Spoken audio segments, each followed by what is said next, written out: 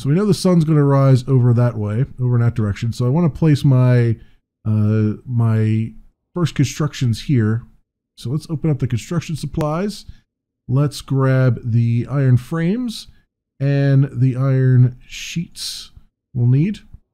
All right, so first things first, the iron frames, you right click when you have them activated, and that gives you a wireframe that you can then use to build stuff with. I'm going to turn the light on right now so you can kind of see what's going on. It's not very good, but it works at least a little bit. I'm going to try to find a relatively flat area. I think this will have to do here. So let's put an iron frame. Now again, I want the sunlight will be coming up over that way, so I want to keep that in mind as I place things out. You can see they place down only a certain way. So you have to, that's why I say be mindful of where the sun came up at, because otherwise you'll get all discombobulated as to what's doing what. Now placing these frames down gives you an empty frame there, which you then build up as you go with the welding torch and the iron things. There. Okay. We need what? 1, 2, we need 3 back here and 2 more, so we need like 5. We're just gonna have to do with this right now, I think. All right, the sun is coming up over there where we expected it to be. So now that we've got this relatively in place, we're gonna need some more iron frames, but we'll have to work on that as we go here. I can now grab my welding torch. The welding torch also has a fuel source in it, so you want to be careful here and make sure you don't use that up either. Hit O to turn it on, and since I have the iron frames since I have the iron sheets in my hand, you can see you can construct it. Now it goes up 2 spots. Right now I just need the 1 spot. Just so we can walk through here, the one form of it. But if I hold it down, and I will hold it down in the back here, you'll see that it makes a full construction. So now that we're back in here, I can do the full frame. You can see hold down twice there, and it does it. I don't want to do it yet on these walls, because you can actually put when we go and build our our airlock, you'll be able to put the wiring through the wall and kind of hide it behind the wall so it looks a little bit nicer. That's why I haven't done that. Okay, so we got that. And I'm probably going to need a floor here, because I don't think it's going to let me get away with this, or at least I'm going to need 2 more of these iron frames at the very least. But we'll cross that bridge when we come to it. Right now, our goal is to get some power going. So in order to do that, we're going to need to get some elevation, get up on there. We're going to get solar panels working. Oh, I didn't actually do... No, that's all right. We'll do those later. Get some solar panels working and get that... Yeah, no, I got to do that right now. So let's have to do the walls here, or the ceiling here, I mean. Let's do that.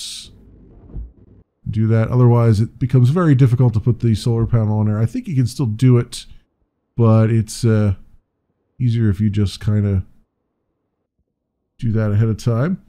All right. So over in the construction supplies, we've got glass sheets. Let's put this away for a minute. Got glass sheets. We're going to need those. Battery cell we're going to need. And here's our solar panel. They give you 1. So you want to take that. You want to take some glass sheets. And you want to get up and do probably on top of your base, where you can get the most coverage. So we'll jetpack our way up here. And I'm going to put it, I think, right here for now. So you take this, right click with that in there, and you get a little wireframe. The wireframe tells you where the power goes and where the data goes. Now the data is on this side and the power is on the other side. I can use the home, delete, insert, end, and all those keys to try to move it around. I'm going to move it this way so I can get to the power a little bit easier. And then you need the glass to fully construct the solar panel. So now it is fully constructed. It's actually already generating power because the sun is out right now, but the power is not going anywhere because I haven't wired up any of the power cells yet. So we got to go put this back. That's the last time we'll need the glass sheets for a little bit anyway. There's a power controller. We're going to need that. And we're going to need the empty battery that's here. But we're going to also need the controller for, well, actually, no. I think we just need the battery for it. So we're going to take that. Actually, I need to keep the battery here for a second because we have to juggle. So I'm going to put the power controller inside the airlock here, just below where the solar panel is, just so it's easy to get at. Unfortunately, I don't think it's going to let me put it right on here because I don't, well, maybe it will anymore. But that's just this power controller takes a battery, and that battery helps to even out the amount of power coming in.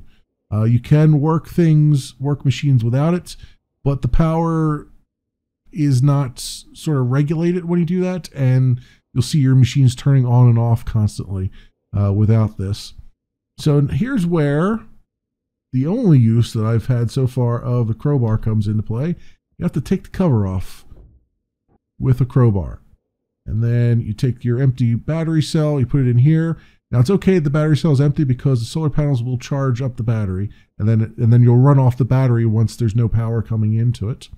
We'll turn that to on. It's the master switch there. And the rest you don't have to do anything with, so we'll just cover this back up again. And then we'll put our crowbar away. And now we got to get our power cables, and then we're going to go wire this puppy up, get some power going in this place if we can, like so.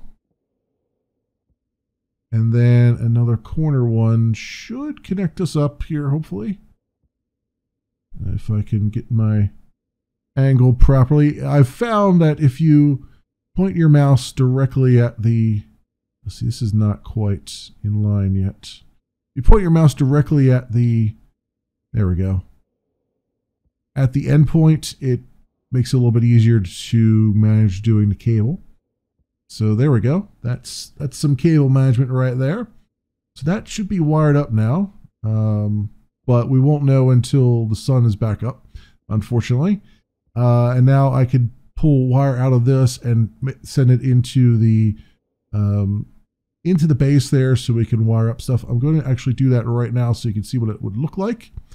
But basically, I'm just going to take this, I'm going to come back into the wall with it, and then I'm going to come around this way. Instruction supplies to box, if I'm not mistaken. Aha, here it is. The charger is, well, that's weird. Looks like it's been placed already. Battery cell charger, there we go. Interesting. So we'll grab that and we'll put that on the wall in here.